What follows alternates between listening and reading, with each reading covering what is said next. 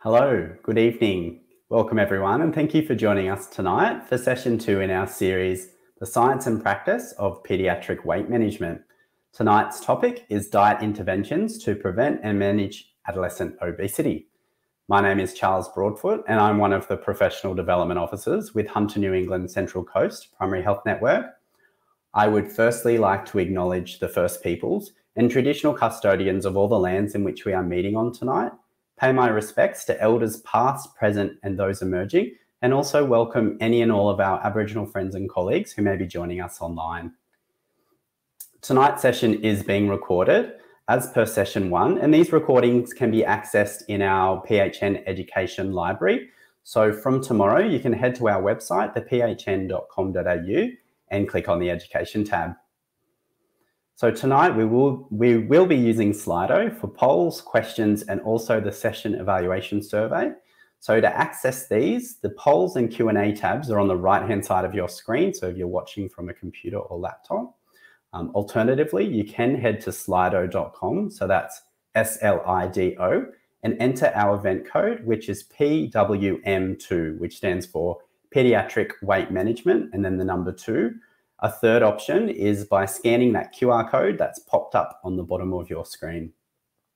So please keep an eye out on our polls tab, as we do have a couple of poll questions during the presentation, and we would love you to participate. So please type your questions in the Q&A tab at any time throughout our presentations tonight, but please note after the presentations, we have allocated some time for a Q&A panel discussion. It's now my pleasure to introduce tonight's facilitator, Dr. Natalie Lister. So Natalie is a senior lecturer and National Health and Medical Research Council Early Career Fellow with the University of Sydney. Natalie is also an accredited practicing dietitian. So thanks again for joining us tonight. I'll now hand over to you, Natalie, to introduce the session and tonight's speakers. Thanks, Charles. So tonight is, as Charles said, a second event as part of this series on pediatric weight management. And so the previous session, we looked at really the assessment and identification of obesity, and we had some speakers talk about the medical management. So tonight's session is really going to focus on adolescent obesity, and we're going to be hearing from a group of dietitians and researchers who we'll have a series of talks. So we'll have 3 talks looking at pediatric weight management. And then we will have a clinical dietitian present us some case studies. So the first speaker tonight is Dr. Stephanie Partridge, who is a senior research fellow, and my bio for Steph has just disappeared. Sorry. Stephanie is a Senior Research Fellow at the University of Sydney, and I might hand over to Steph to introduce herself because I have just lost the internet connection. No worries. Thank you, Natalie. So my name's Stephanie Partridge. I'm a Senior Research Fellow and NHMRC and National Heart Foundation Early Career Fellow at the University of Sydney. I'll get my slides. Thank you. So tonight I'm going to take you through obesity prevention and some nutrition communication for young people.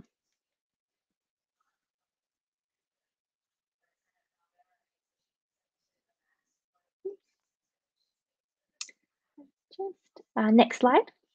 Sorry, I've lost the connection. So this slide just shows you the adolescent overweight and obesity in New South Wales from 2005 to 2017. And if you look at the blue line in the middle, between 2014 to 2017, it shows that adolescent overweight and obesity appears to have plateaued. We know that there's been heavy investment in childhood overweight and obesity, but then if you look at the yellow line, which represents 16 to 17 years, we're seeing a 57% increase in the incidence of obesity among older adolescents. And this is particularly concerning because we know that in 2017 to 2018, 41% of young people aged 15 to 24 years had overweight and obesity. So we're seeing an increase in overweight and obesity among older adolescents, and particularly as they go into young adulthood. And this is often because there is a lack of services and a lack of focus on these two population groups within our current health system. So the current health system has a strong focus on children and on adults, and young people are often these forgotten population group in the middle. And we know that obesity negatively impacts on quality of life, and the effects are greater during adolescence than at any other time during childhood. So we know that the environment, both in utero and throughout life, it will determine whether an individual's genetic predisposition to obesity is manifested or not. And this figure just shows you that there's a lot of different factors which affect that. So there's the individual as well as the family. And areas that I'm particularly interested in is the community influence. So that's the environments that young people are exposed to through schools as well as recreation facilities. And then again at the societal and political level. And that's where we see influences from the media as well as policies and strategies that are implemented. So I guess one of the things that I'm particularly interested in and what my research focuses on is our digital environment. So young people are going through physical development changes, neurological development changes, psychological and social changes. And in today's world, this is combined with access to social media. So we know that most young people, over 90%, own a mobile phone, and the majority of young people have access to social media accounts. So on these sites, they're shown advertising from food companies as well as from influencers as well.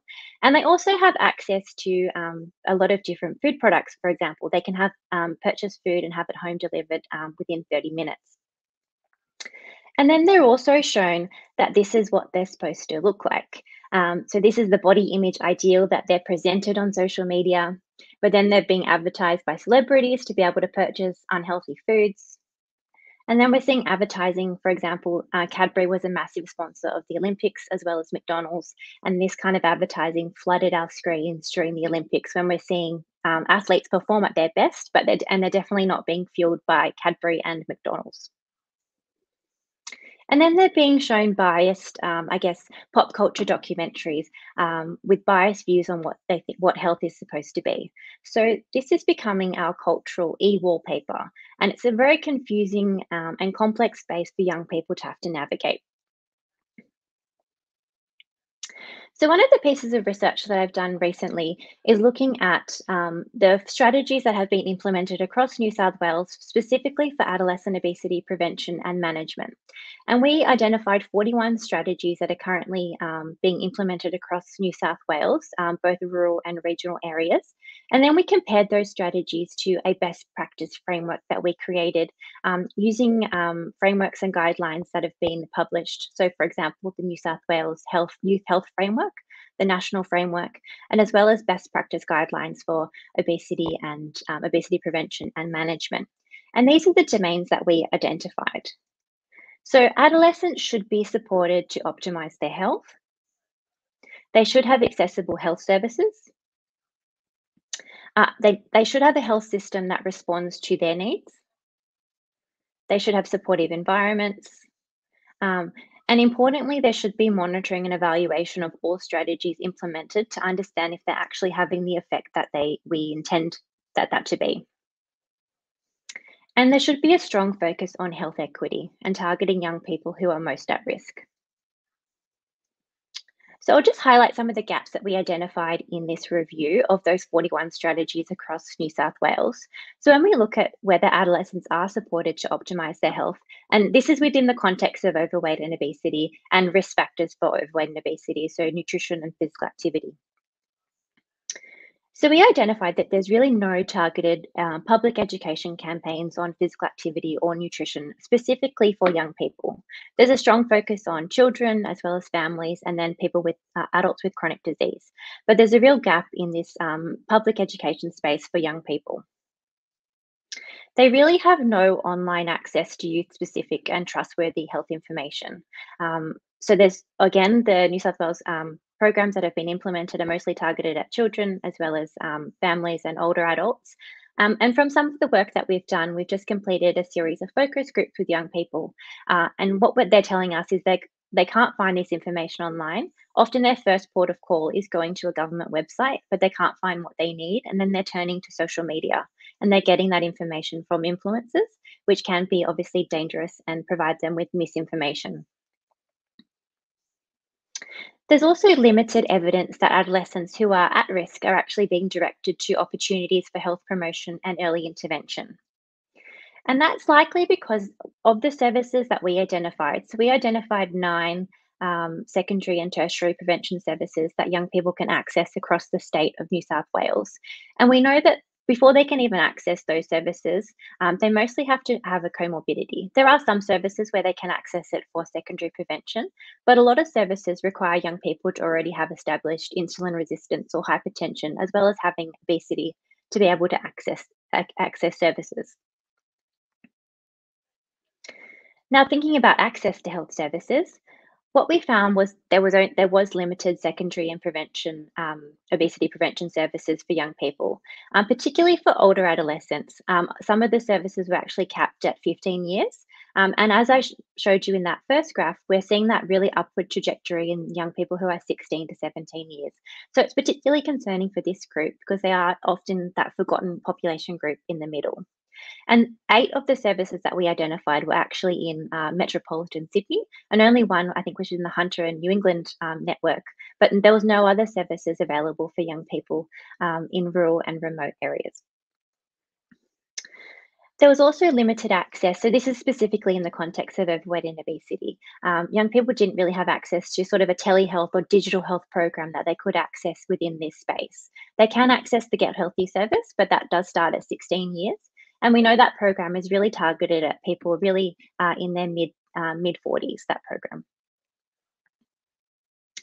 And there's really no promotion to increase the uptake of existing programs for young people. We know from the Youth Health Framework that was published by the New South Wales Government, where young people had a voice within creating that framework.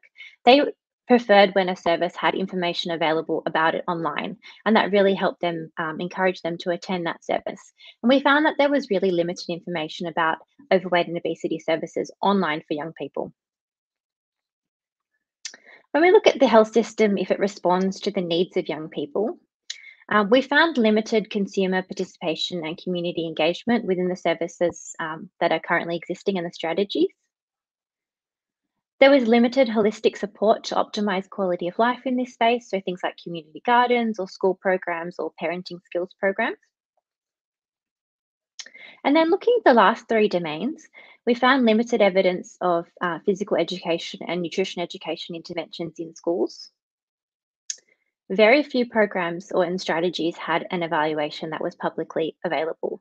So there's really limited evidence of long-term follow-up. And that's really important to understand whether these programs are sustainable and whether they're having the intended effect.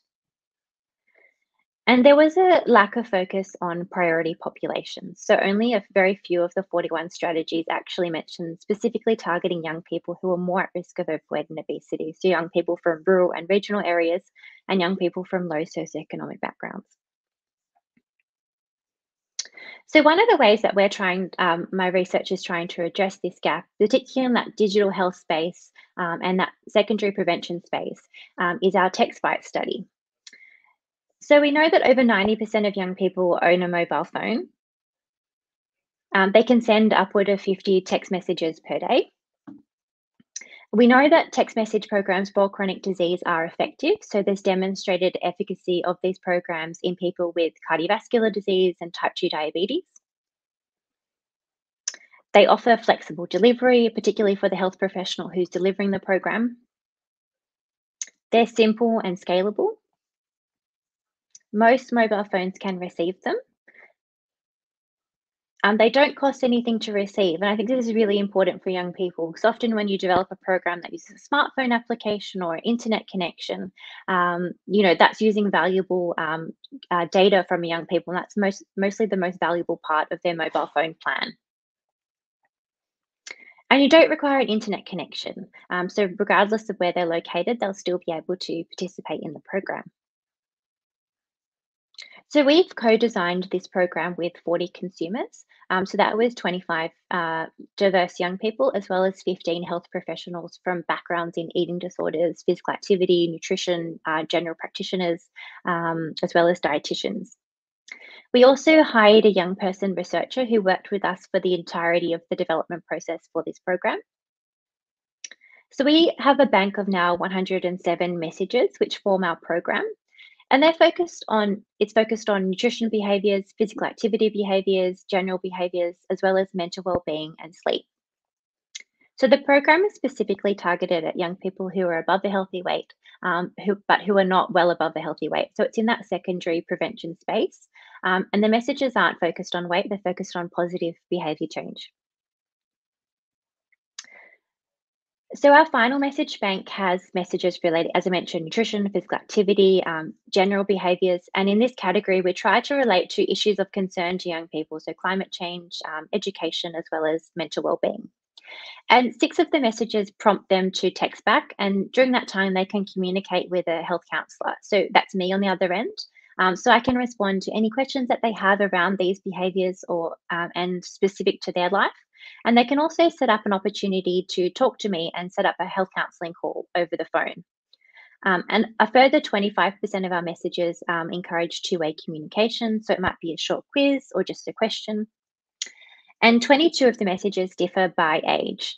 So we found that younger people tended to prefer a bit more different messages, and then we to the older ones. We've tailored them in that regard. And here's just an example of a message that the health counsellor would send. So, how is everything going? Text back if you'd like to chat.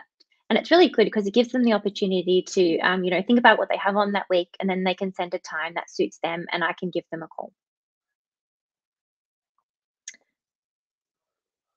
So we're currently testing this program in a randomized control trial. So we're seeking 150 young people.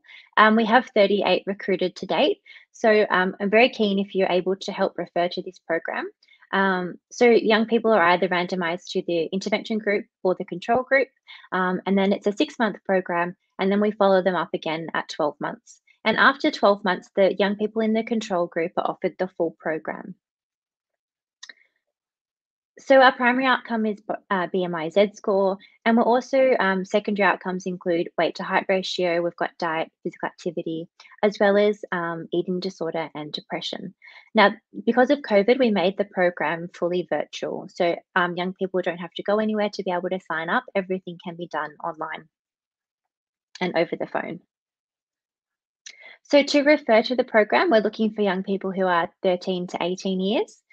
Who are above a healthy weight. So that's an age-specific BMI in the 85th to 95th percentile. They have access to an active mobile phone. They live in Australia. And we also screen for eating disorder and depression, which Caitlin will take you through the eating disorder screener that we use as well. And young people that meet a certain cut point for that are referred back to their GP to get clearance to participate in the program. And as I mentioned, it's all online. There's no in-person visits. And young people, if they're interested, they can complete the EOI form, which is at that. I've put the address on the slide, and they can also email to join as well. Thank you. So now I'll hand over to back over to Natalie, who will do the next presentation.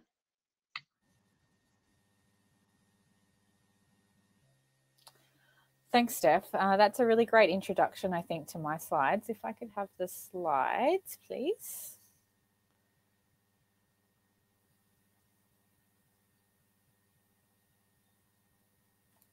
Yeah. Fantastic. So I think what Steph has taken us through is a really great introduction to adolescent obesity. And what I'm going to be talking about is the dietary treatment of obesity for adolescents. So what I'm going to focus on this evening is that more moderate to severe obesity end of the scale, where adolescents are well above what would be considered a healthy adult weight. So even though they may have some more growing to do. And they are often presenting with cardiometabolic complications or are highly likely to present with cardiometabolic complications in the near future. So let's just take a step back for a moment and consider the need for intervention. So last time Louise spoke about assessing and identifying obesity and raising the issue with the family. So let's assume that we've all done those things and we are now at the point where we have an adolescent presenting for treatment, and think about whether we should consider doing nothing or taking a wait and see approach. So the evidence would suggest that adolescents seeking treatment are highly likely to have increases in their weight if they are waitlisted, and that way is highly likely to persist into adulthood with many associated complications. And the most serious of those is probably type 2 diabetes. So we can see that adolescents are not just at risk of developing future problems, but are increasingly being diagnosed with conditions such as type 2 diabetes or fatty liver disease or high cholesterol. So it's really important when to assess and monitor for these comorbidities during interventions. Okay, so now I wanted to highlight what we consider when we're considered the treatment of obesity in adolescents and the outcomes of dietary interventions. So it's not always focused on weight loss. The outcomes that indicate an intervention is effective might include reduction in weight-related outcomes such as BMI, or also we should consider a change in weight trajectory. So an adolescent may be presenting with an upward weight trajectory, and weight stabilization may be a treatment target. We can also consider improvement in obesity-associated complications or changes in markers of future complications, or even just a change in health behaviour, so including more vegetables or having regular family meals might be an important outcome. So I think there can be a misconception that weight management interventions in children and adolescents are really focused around weight. But I think in reality, a great clinician will consider these outcomes while monitoring progress, but actually what they're communicating to the families and the adolescent is quite different. And there's a focus on well-being and behaviours rather than a focus on the number on the scale. So I also think it's really important that we consider what adolescents themselves are looking for when presenting for treatment. So this table is taken from a systematic review looking at motivations for treatment-seeking adolescents with obesity. And highlighted in yellow is the motivations that are tied to physical health, things like being healthy, medical reasons, or avoiding future diseases. And highlighted in green are those things that are tied to mental health and well-being. But I do think we need to also be aware that there are some motivations that are tied to physical appearance. So things like attractiveness to the opposite sex or wearing stylish clothes. Now, these motivations from a clinician's perspective or a parent's perspective are probably not ideal, but also I think probably not unreasonable things for an adolescent to want. So I think just when we're considering conducting an intervention, we should be considering the context in which the adolescents are presenting for their obesity treatment.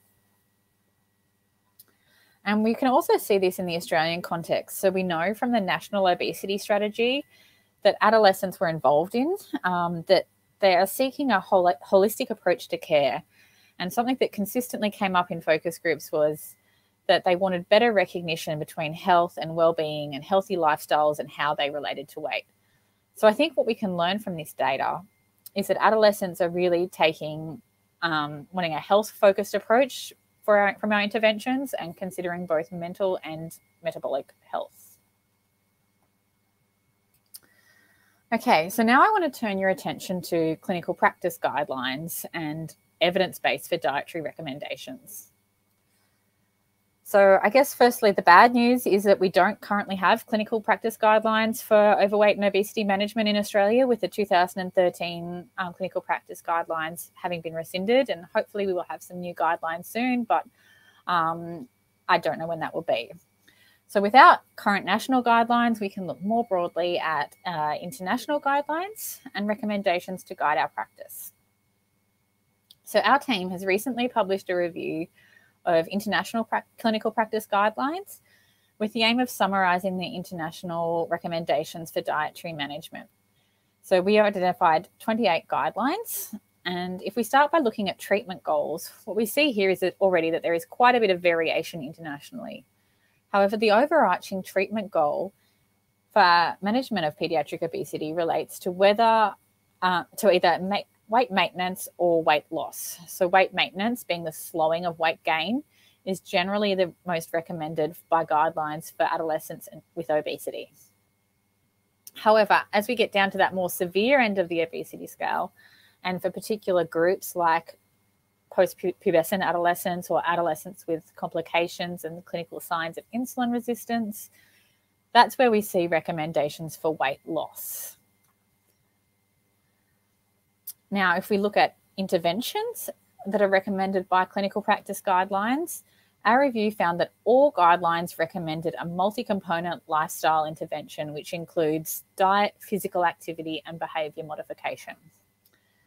So there were also recommendations for a minimum number of 26 contact hours over 6 to 12 months. And I think Steph has really highlighted that that is not happening in Australia, although it is considered to be the ideal.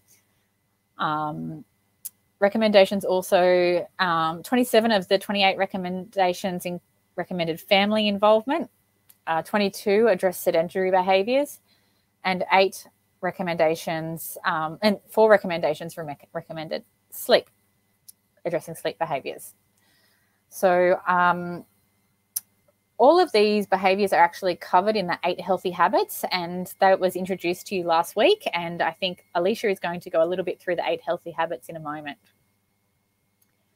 So the types of dietary approaches that are recommended in clinical practice guidelines include things like calorie restriction, when we're looking at the more severe end of obesity, intensive or prescriptive interventions such as very low energy diets or very low carbohydrate diets. And so I'm going to come back to those in a little bit in a moment.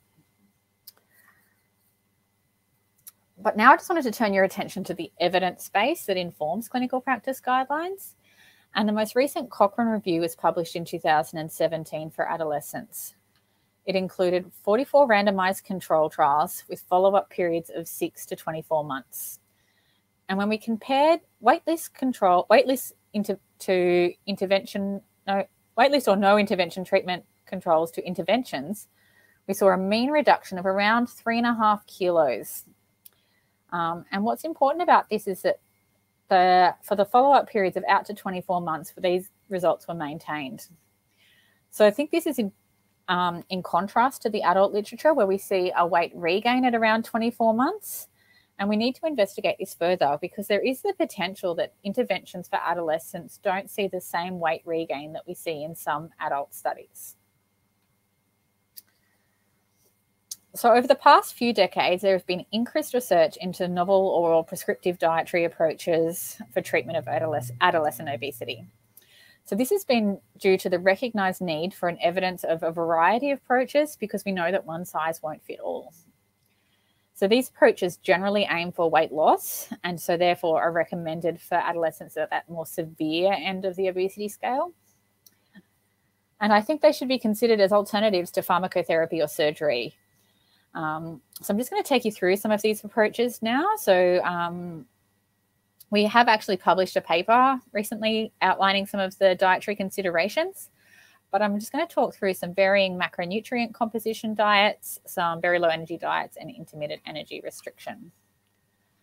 So if we start by looking at research into diets of varying macronutrient composition, and they've been around for some time.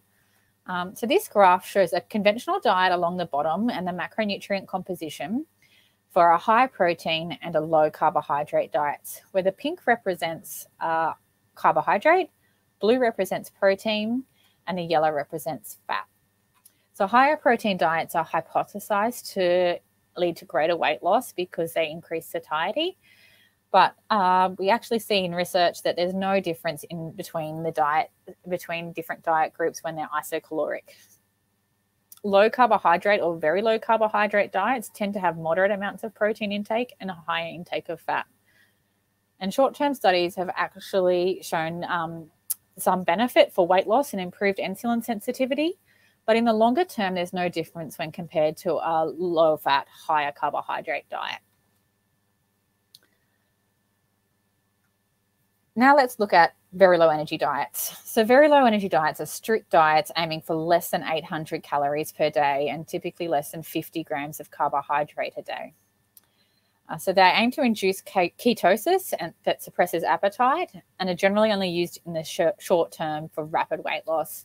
And I know that the interest in these has increased in recent years because of the potential for reversing type 2 diabetes, and they've also been used prior to bariatric surgery, which is increasingly being used in adolescents, although not particularly accessible in Australia.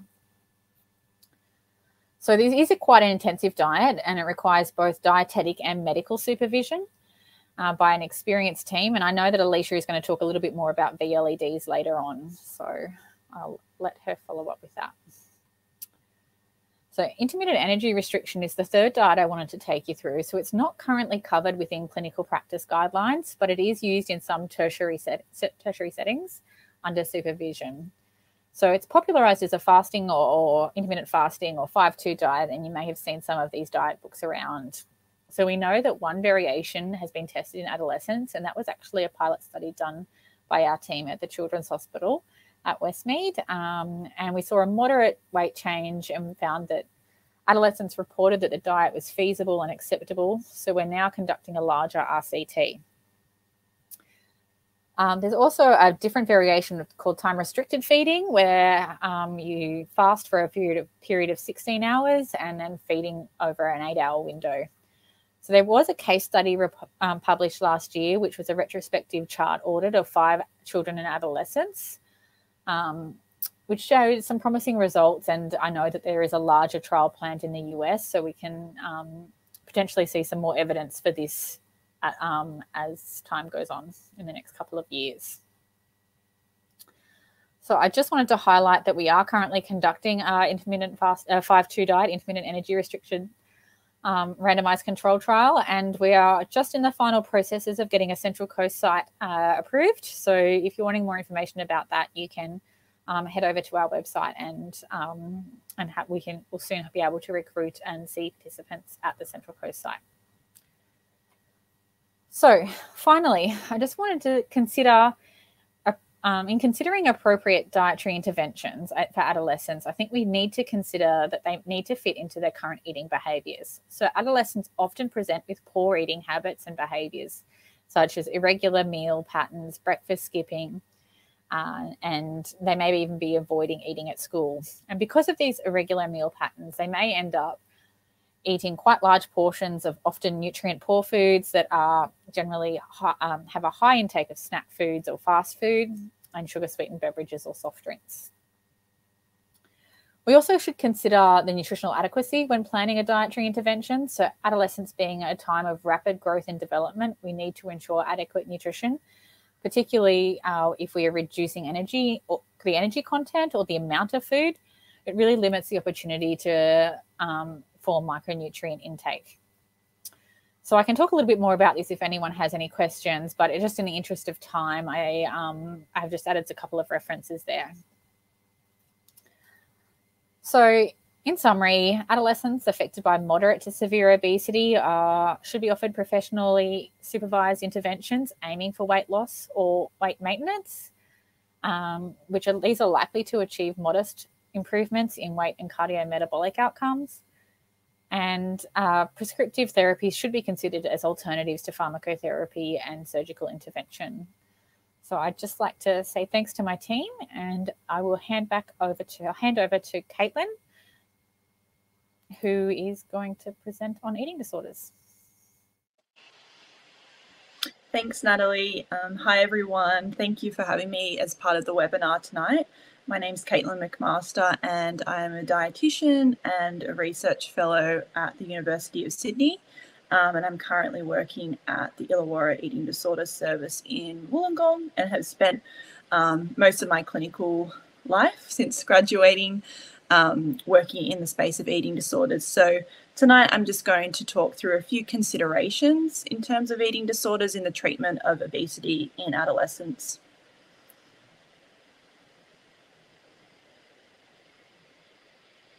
So eating disorders are complex mental illnesses, and they can have wide-ranging medical, nutritional, and psychological consequences. Eating disorders often coexist with other psychiatric disorders, so things like anxiety disorders, substance misuse, or mood disorders. We also know that individuals with eating disorders have elevated rates of suicidal behaviour compared to the general population, as well as impaired health-related quality of life, compared to the general population, as well as individuals that have other mental illnesses. So when we talk about eating disorders, they can have a spectrum of presentations. So some patients might present with some risk factors, so things like body dissatisfaction, maybe some dieting behaviors. Then we have the next level up where someone might present with more of a subclinical eating disorder presentation. So things like infrequent binge eating episodes, irregular compensatory behaviors, but they're not quite meeting the diagnostic threshold for a clinical eating disorder. And then we have the pointy end of the scale where patients meet diagnostic criteria as according to the DSM-5 for eating disorders like anorexia nervosa, bulimia nervosa. And there is this other category called OSFED, which stands for other specified feeding and eating disorder. And I guess I just wanted to make note of one of the diagnoses under that category, which is atypical anorexia nervosa. So that's where the criteria for anorexia nervosa is met, except that despite someone having significant weight loss, the individual's weight is still within or above a normal range.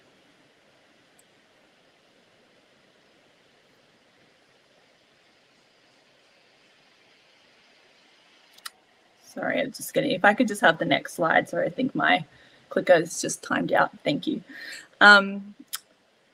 So really when we look at prevalence, the main thing to point out is that over time we're having an increase of this eating disorder risk factors and subclinical eating disorders, particularly among individuals with overweight and obesity.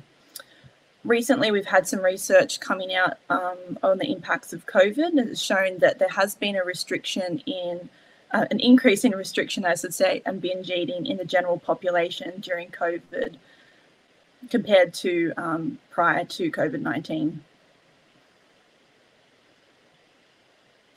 So specifically looking at eating disorders in Australian adolescents, we have this really great study that was done by Deb Mitchison last year, where they had data from just over 5,000 children and adolescents aged 11 to 19 years. And the point prevalence of eating disorders was about 22%. Generally, we had a higher prevalence of those OSFED or those other specified disorders compared to full criterial eating disorders. Eating disorders were experienced across age, weight, socioeconomic, and migrant status. And eating disorders were more likely to be experienced in adolescents who had a BMI percentile within the overweight or obese range. So what are some of the things that we want to look out for? We want to look out for if patients are engaging in unsupervised dieting, if they've got body dissatisfaction, or if they have some other mental health concerns. So dieting in particular, we have a study that was published in the 90s that looked at data from about 2,000 adolescents aged 14 and 15.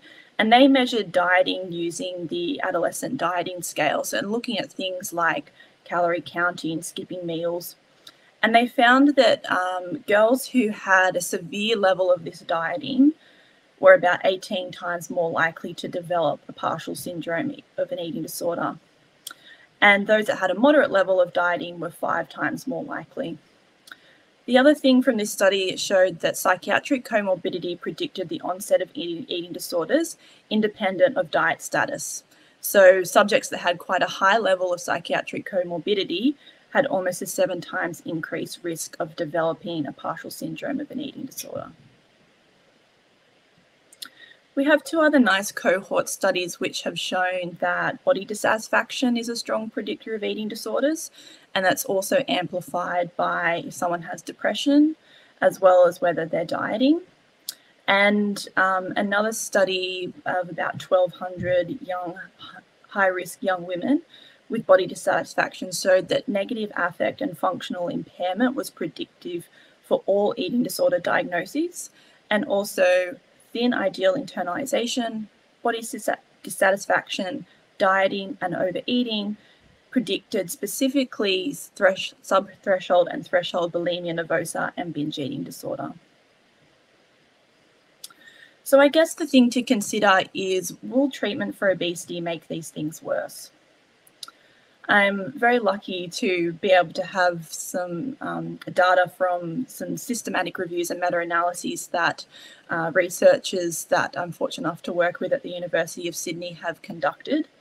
And I guess in a nutshell, they wanted to look at obesity interventions, specifically those that had a dietary component, what impact those had on things like eating disorder risk, as well as some of those risk factors like depression and body image concerns.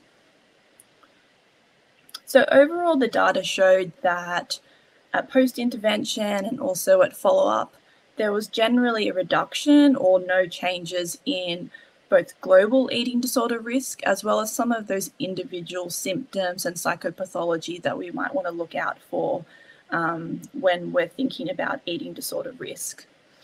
I guess the main one to point out, which was a bit different, was dietary restraint and dieting. And so generally the results showed that it either was unchanged, and there was a couple of studies where there was an increase in this variable. And really that comes down to, it seems to be in contrast in some of those other studies that I spoke about where dieting was a risk factor, and it seems to be more related to about the type of dieting or the type of dietary intervention.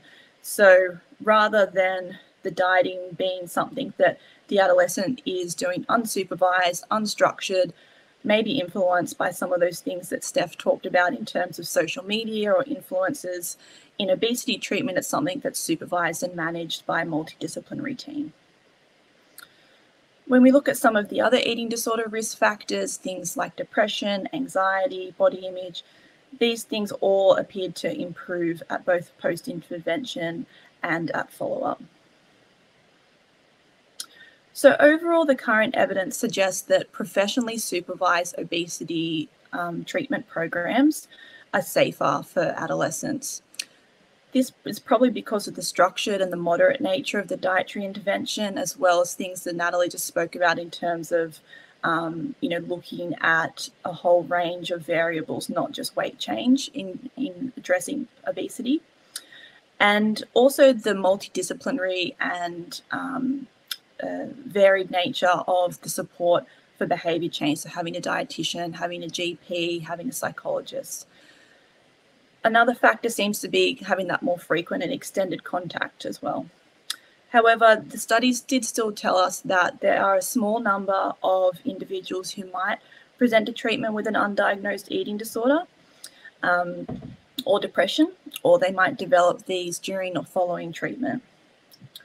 So we still want to have a few things that we think about in terms of eating disorder risk when we're considering obesity treatment for adolescents.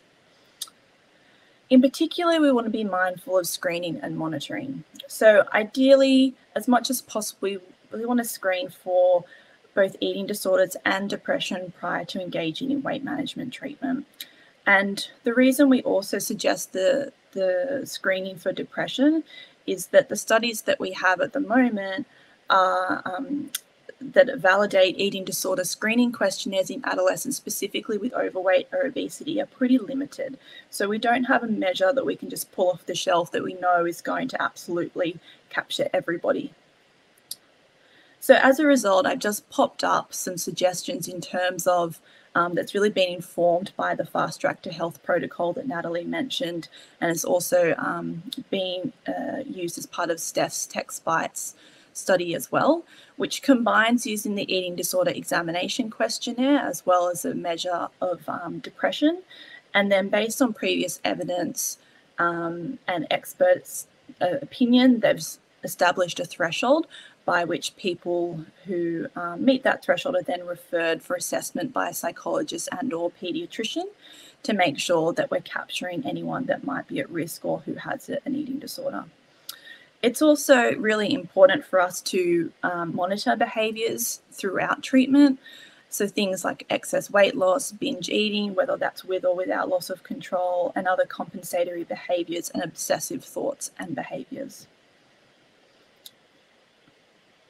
So say you have someone that does present to your service that you might be concerned needs a bit more support with their eating, or you do have a concern about them having an eating disorder diagnosis, your first option is really just your straightforward mental health care plan, and that at the moment under COVID is providing up to 20 sessions of subsidised Medicare treatment with a mental health professional.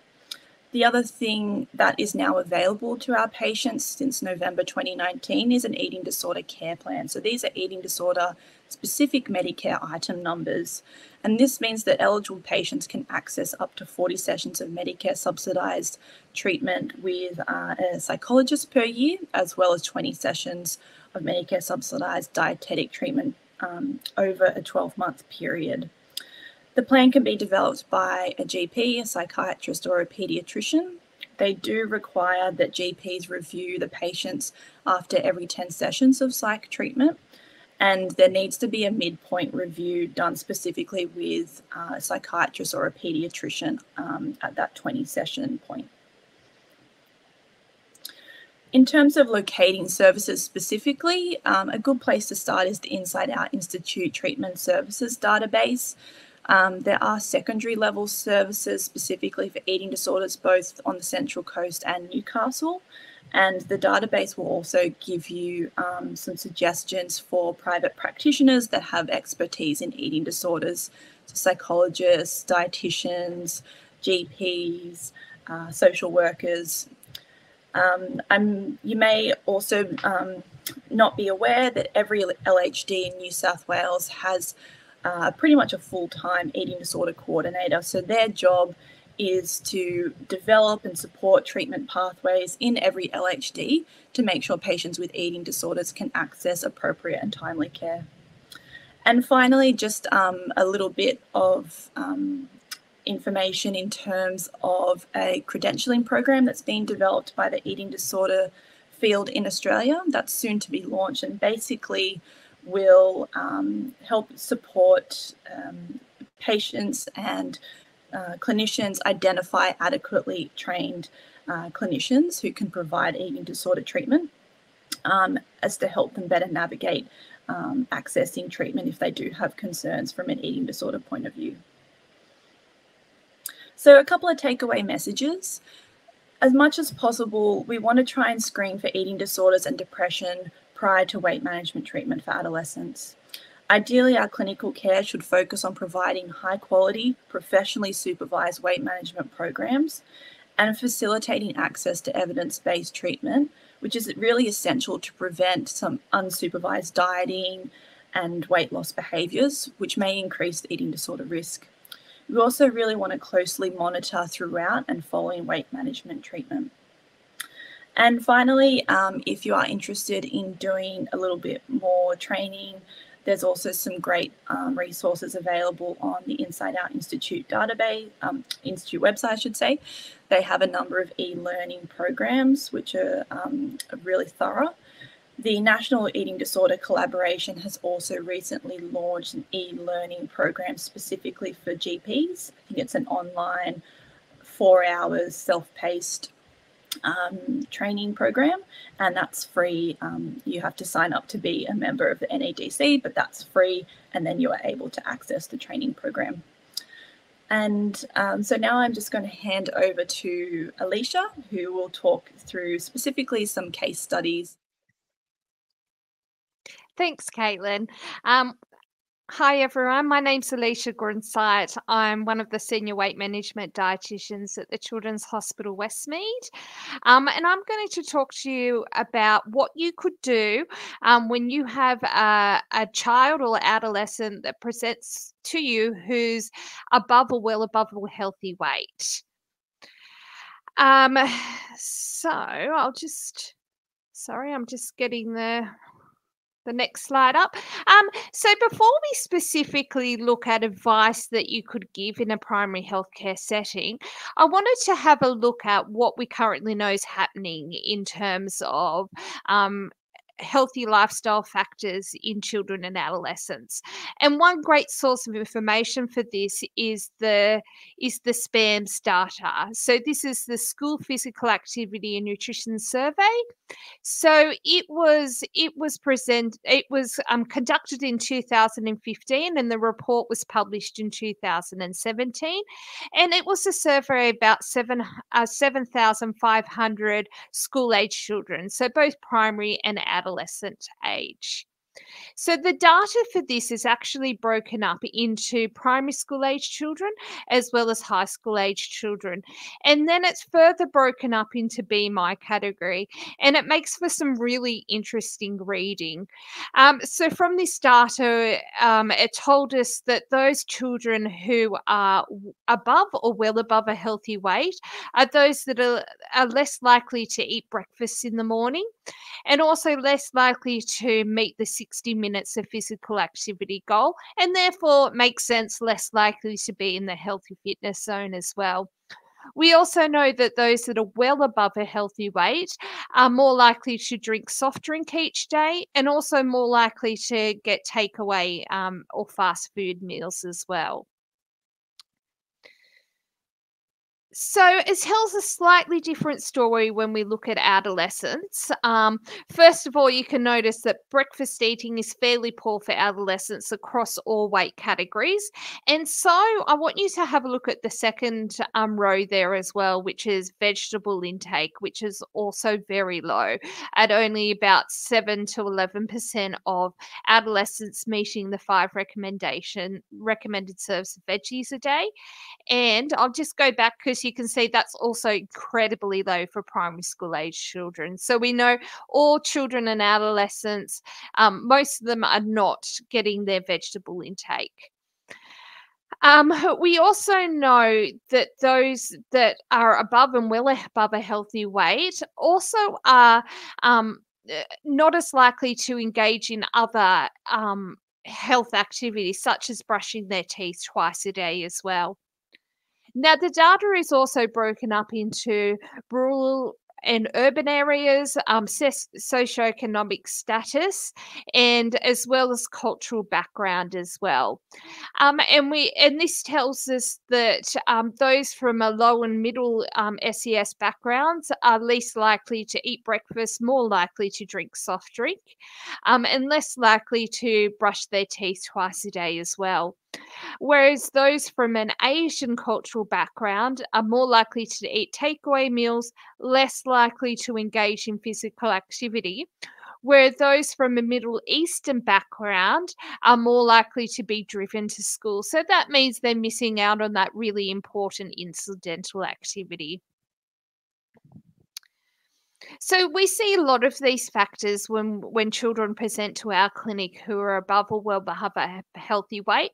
And we also see other factors that are commonly associated with children and families above a healthy weight. Now, one of these is genetics. We know that people, the parents give them genes, which means that they're more likely to put on weight.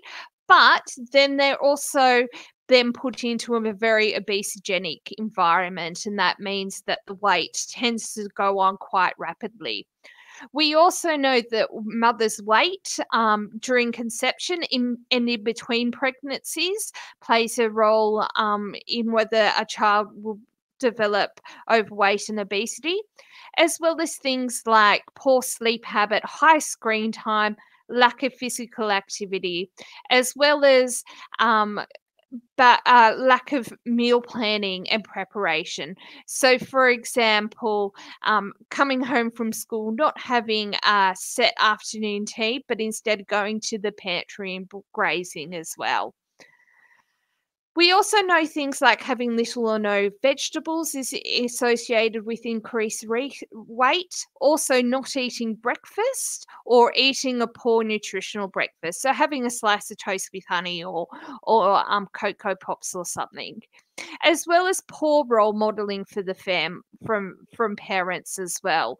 And so we know that healthy parents are more likely to have children that are in a healthy weight range. And so one of the strategies we very much work on is family-wide changes. And so when you're presented with a child who's above a healthy weight, we don't want you just to focus on what that child is doing. We want you to encourage family-wide changes. So where could you start with this? Well, one of the best places to start, sorry, can I have the next slide? I've lost the connection on mine. Thanks. So when you have a child, what's the first place to start? So what can be addressed in a short appointment that you might have with a family? Now, the best place to start is the 8 healthy habits. And I know Natalie referred to this earlier, and I also know Dr. Bauer went through this last week as well.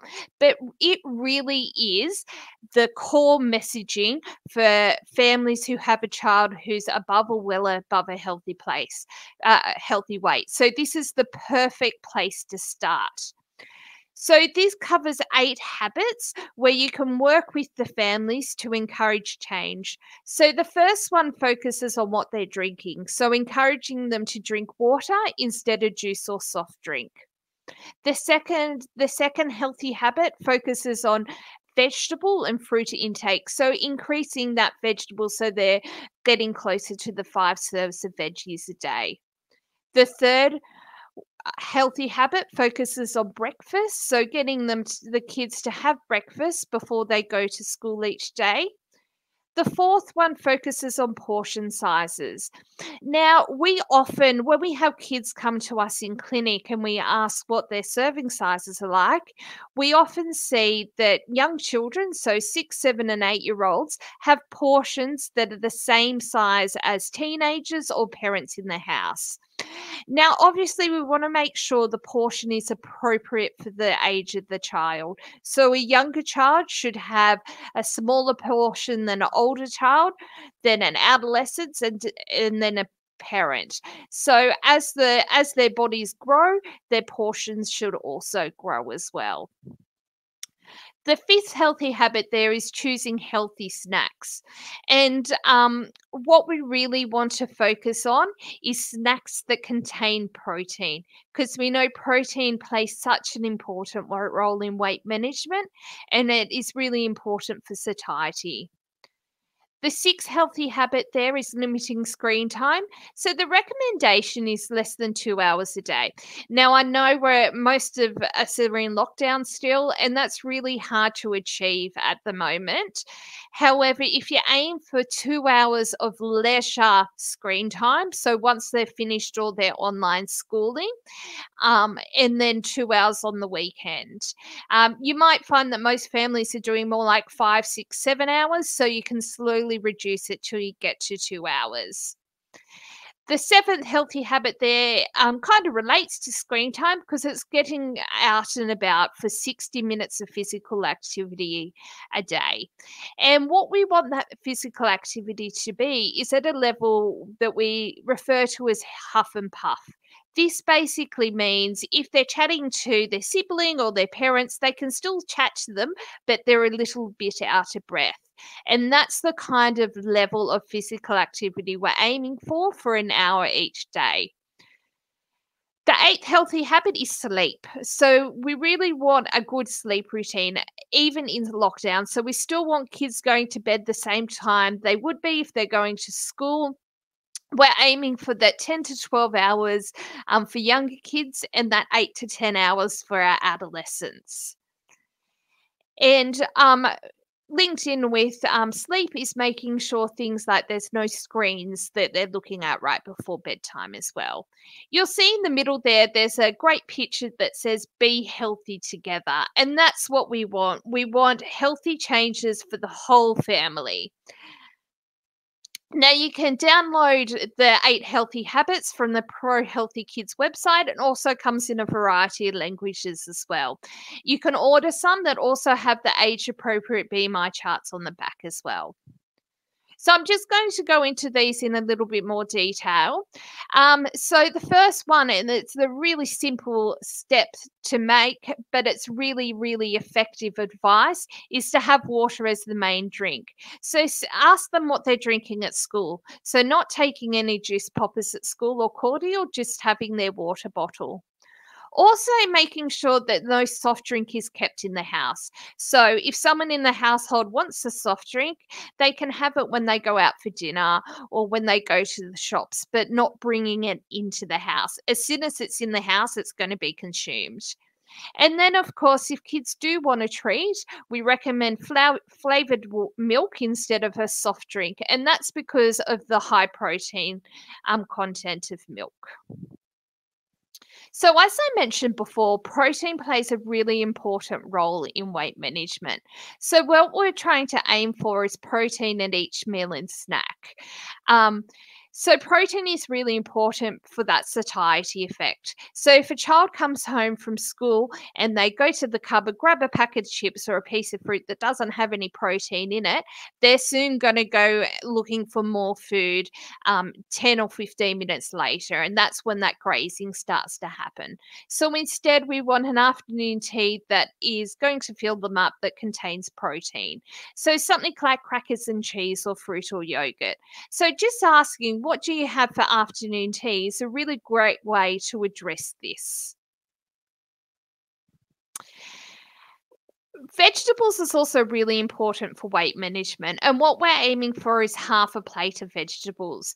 Vegetables are so important because they contain little or no calories, they've got lots of vitamins and minerals in them, but most importantly, for weight management, they take ages to chew and they've got lots of fiber that helps them fill them up at the meal. So if you have a half a plate of vegetables, you're not going to immediately turn around and ask for seconds of your meal. So this is ideally what we want a plate to look like for children above a healthy weight. So we want that half a plate of veggies, about a hand-sized portion of protein. So for children, that's their hand, not an adult's hand. And for lunch, include some of the fingers. For lunch, include just the palm, and for dinner, include some of the fingers as well.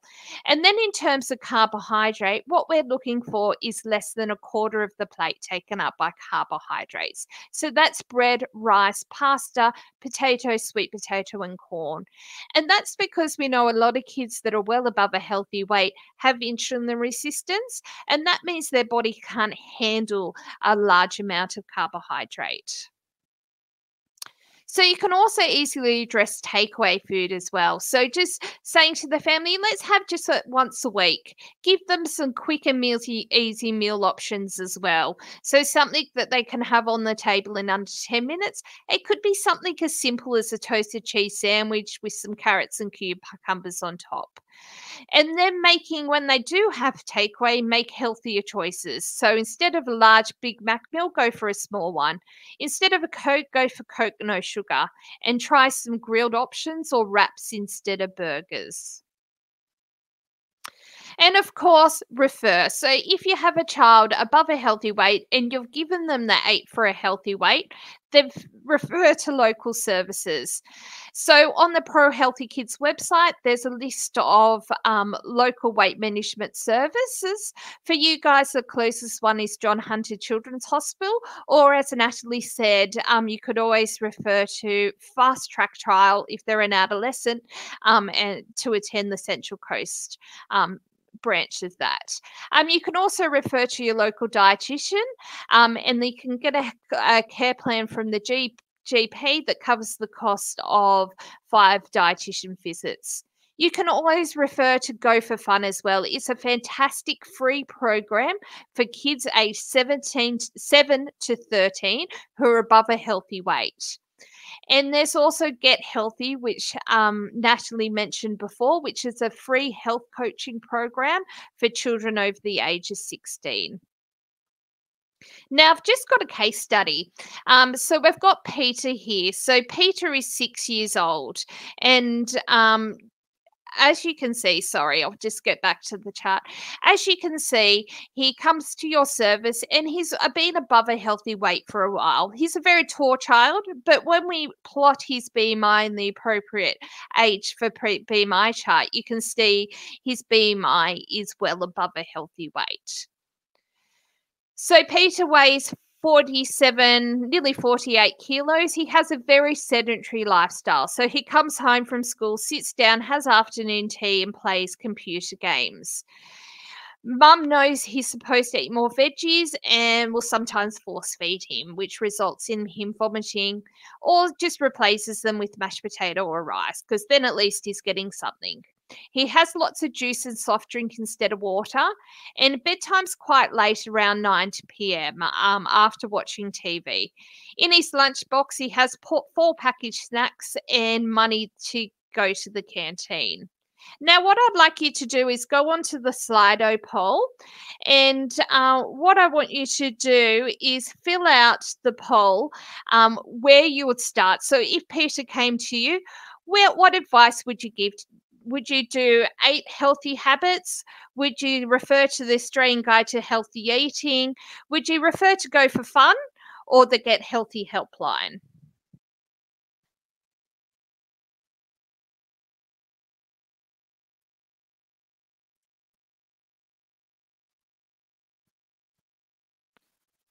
So I'm just waiting for the poll to come out.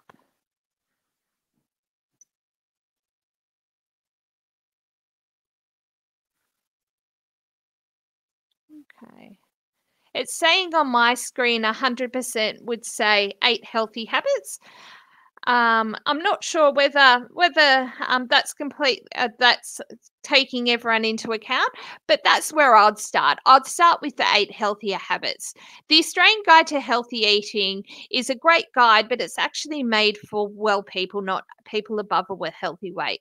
In terms of Go for Fun, he's just a little bit young for it now, but as soon as he turns 7, you can refer him to Go for Fun, and you can always refer the family to the Get Healthy helpline as well. So yes, I would refer to the 8 healthy habits. So focusing on water, physical activity, working on the lunchbox, only 1 packaged snack in there, and make sure something has protein in it for that satiety. Offer him vegetables, but don't put any pressure on to eat. But don't replace the veggies with more carbohydrate. Instead, have some more protein on there as well. And think about a bedtime routine.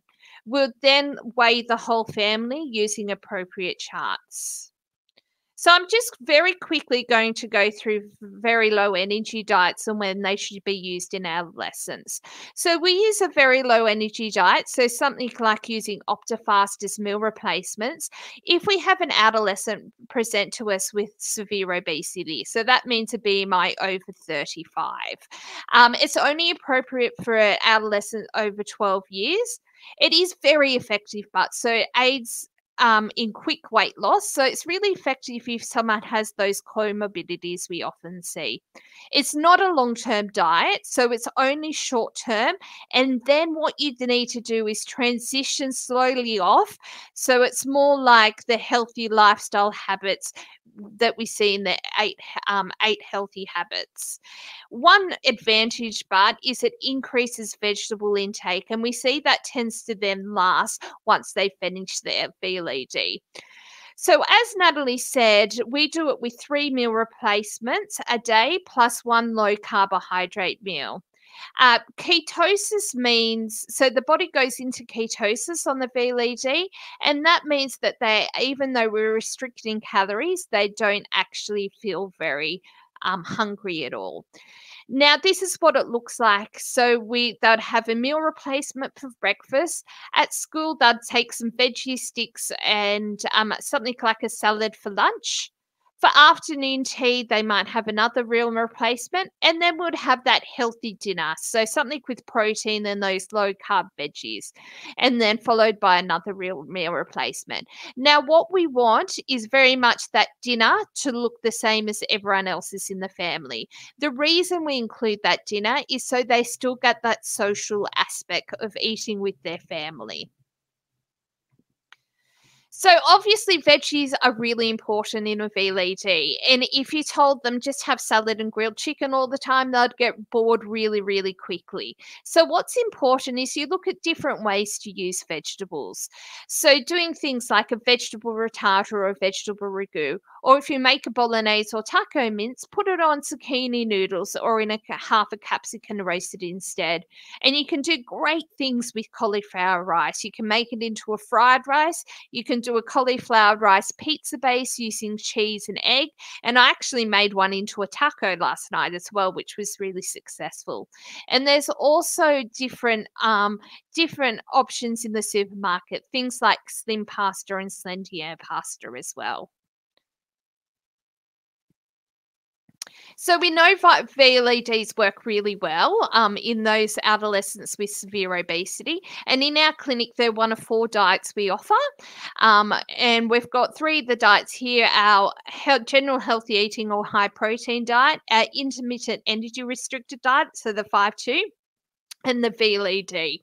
And as you can see, the VLED is the one that produces the best weight loss. So recommendations for clinical practice, it should only be considered in the treatment of severe obesity. So those with adolescents with a BMI over 35. It should be implemented by a trained health professional, and they should have access to a dietitian followed up every 2 weeks to ensure that nutritional adequacy. And once they finish the diet, you do need to slowly transition them off to prevent weight regain. So I've just got a quick case study here. And once again, we'll use the Slido poll. So we've got a 15-year-old girl, Jennifer, who's Aboriginal background. She lives with a foster carer who also has 5 younger children. She's got a weight of 151 kilos. So she's a big girl. She also has insulin resistance, obstructive sleep apnea, polycystic ovary syndrome, and ADHD. She's really hard to engage. So she only rated herself 6 out of 10 for weight loss. She couldn't give a clear reason why she wanted to lose weight. However, she turned up to the appointment and she started going to the gym twice a week with her auntie. So she's made small changes to the diet, trying not to pig out. However, she does skip breakfast most days. She eats lots of chips and chocolates on the weekends and just grazes on the pantry. So the question is, this is her BMI chart. You can see her BMI is 47. It's in the severe obesity range and it's actually off the chart. So you'll sometimes see just little red arrows and that means it's too high to put on the chart. So what I want you to consider is, what dietary option do you think would suit Jennifer? The 8 healthy habits, something more intense like a VLED or a 5-2 diet, or just focusing on exercise only since she started going to the gym with her auntie.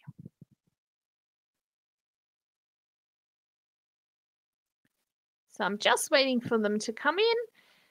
So we've got some people saying a VLED, some people saying 8 healthy habits.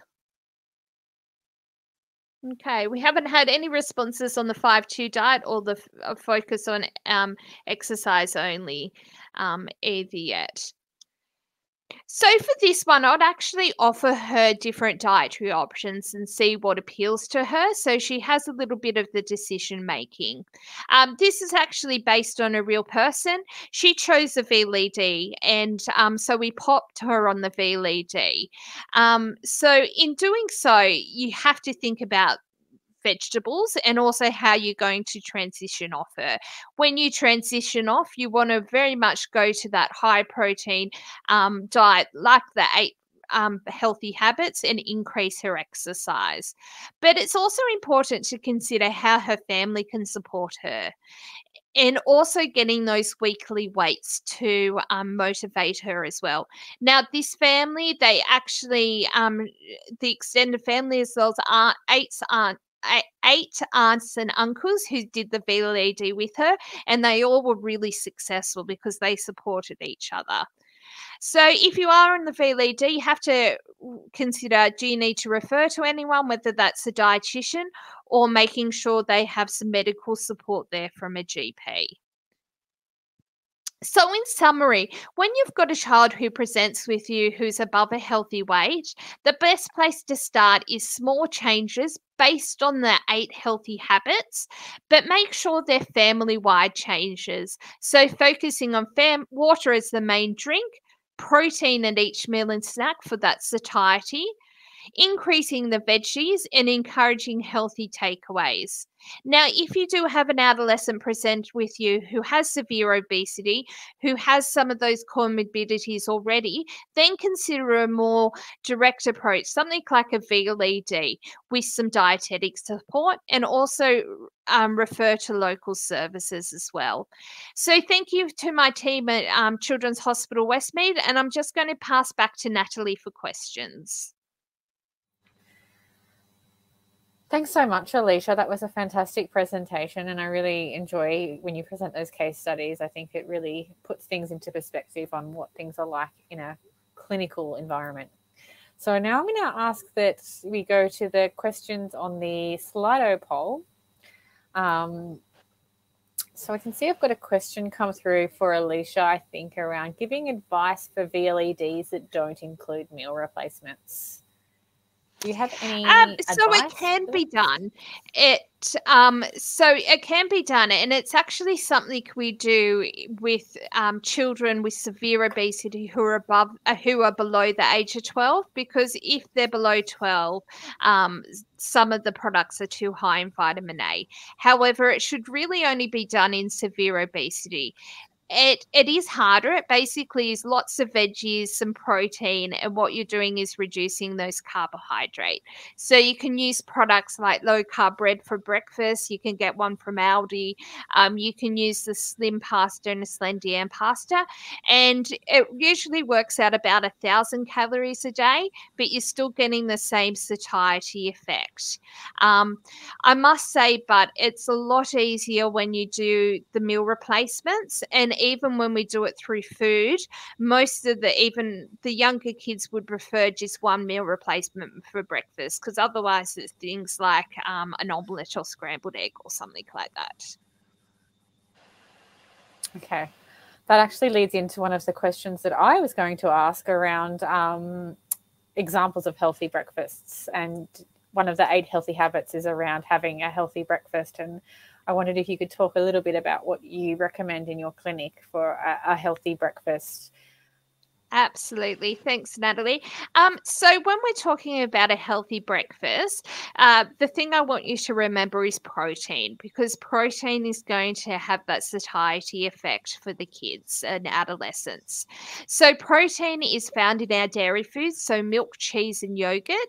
It's also found in eggs and nuts, as well as lean meat. So a healthy breakfast might be a whole grain cereal, so something like porridge or Wheat Bix or Special K with some milk on it, and the milk is the source of protein. It could also be a yogurt, so the yogurt is the source of protein with a piece of fruit, or it could be a piece of toast with peanut butter or a piece of toast with an egg.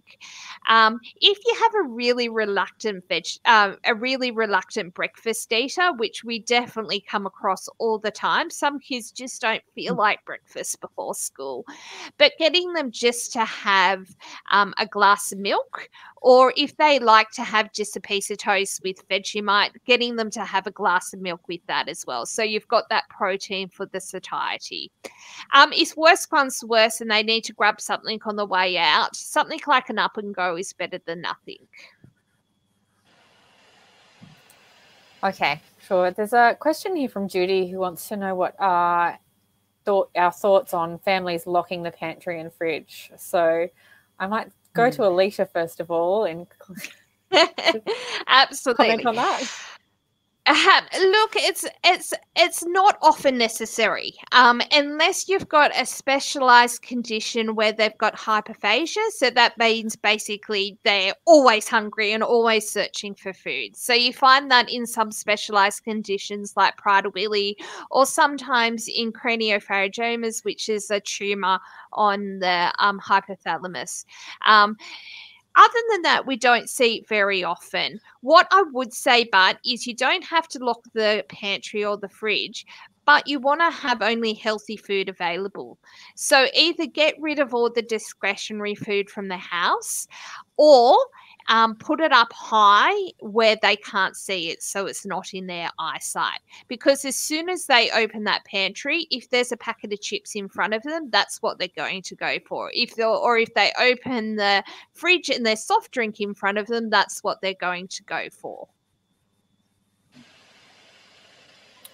And I might just add to that, Natalie, if that's okay. I was just going to say, you know, from a disordered eating, behavioural eating disorder perspective, you know, often we can, for those eating disorder diagnoses or presentations that do have binge eating as part of the presentation, you know, if you've got kids who potentially have some of those risk factors or might have some of those predisposing factors to developing binge eating behaviors or even an eating disorder, you know, those sort of like deprivation type, you know, very extreme kind of depriving them access to pantry or fridge thing is only going to likely intensify that binge eating, because you are being very black and white about their access to food and potentially setting up, you know, quite severe dietary restriction, which then might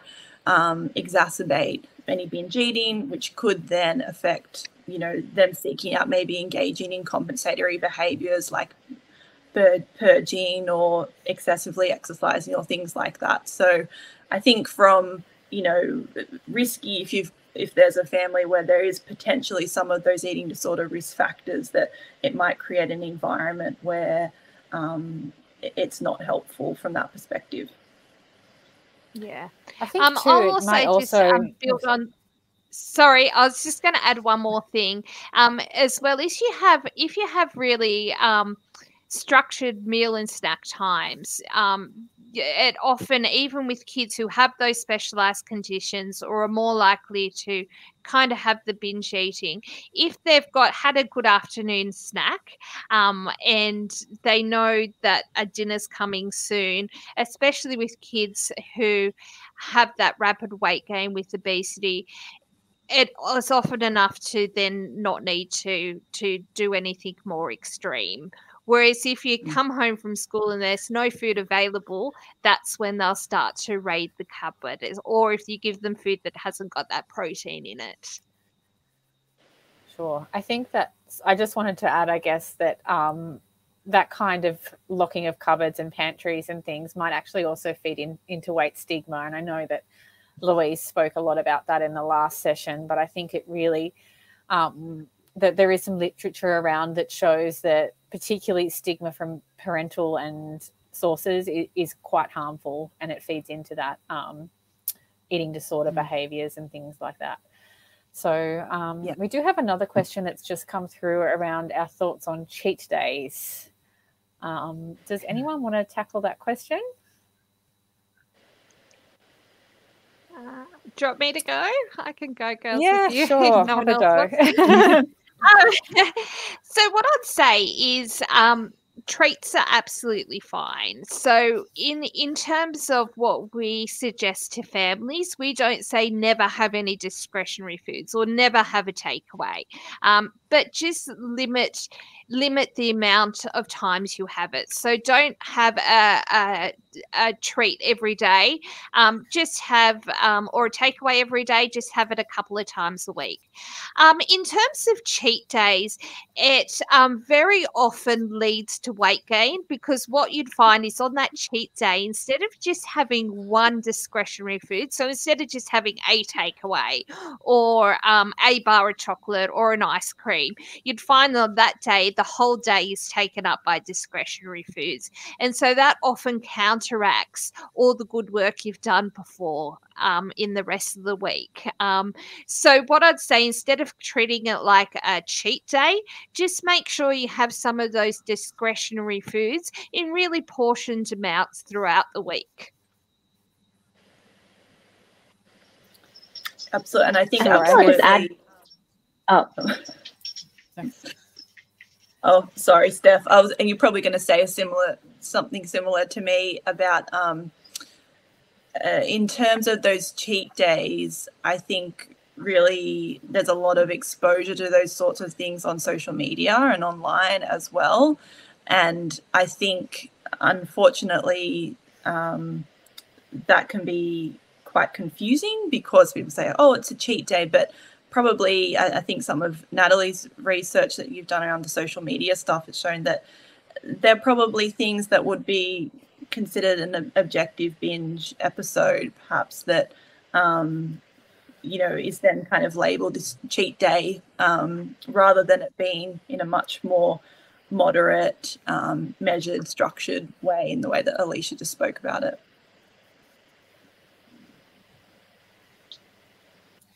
Yeah, I absolutely agree, and I think that's right. There was a study that was published looking at the representation of cheat days on social media, and they are considered, some of those meals are considered to be an objective binge if they were eaten.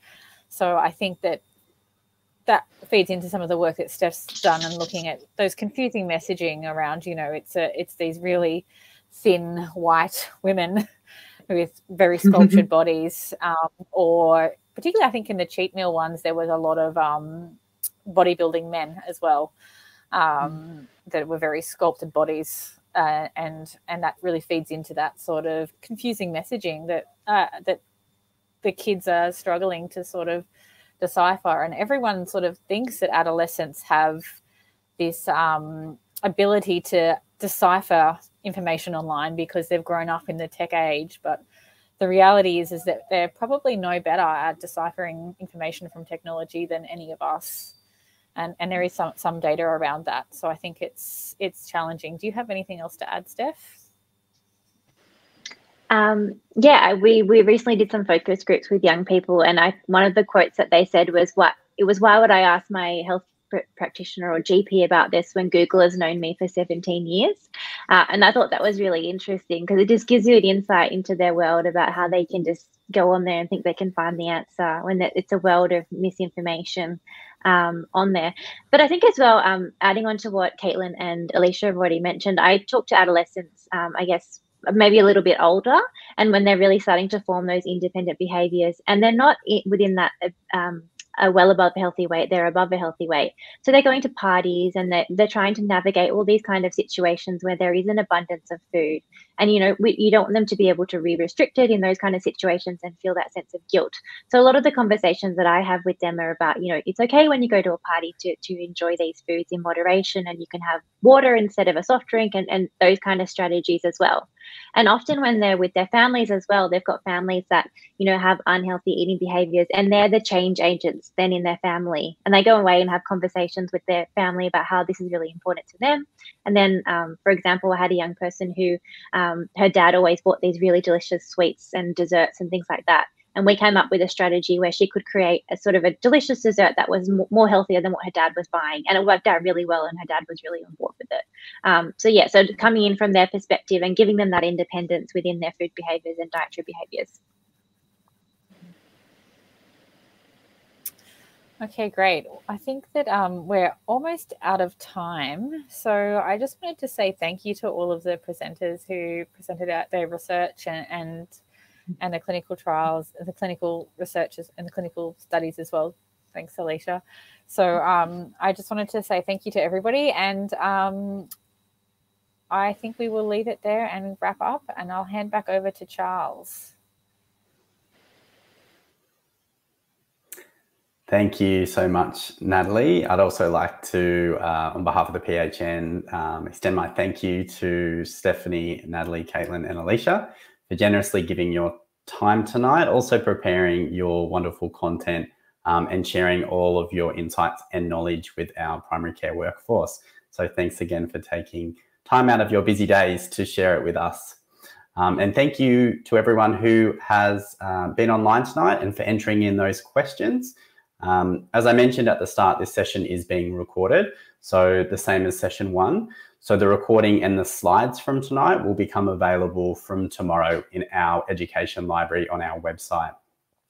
And just lastly, you'll notice now in the poll tabs that the evaluation survey for the webinar tonight is live. If you could just take a minute to quickly fill that out before you log off, we'd really appreciate any feedback you can give us. We're always looking at ways how we can improve our education delivery for you. So that's all from me. Thanks again for joining us tonight, and we hope you have a safe and enjoyable evening. Good night.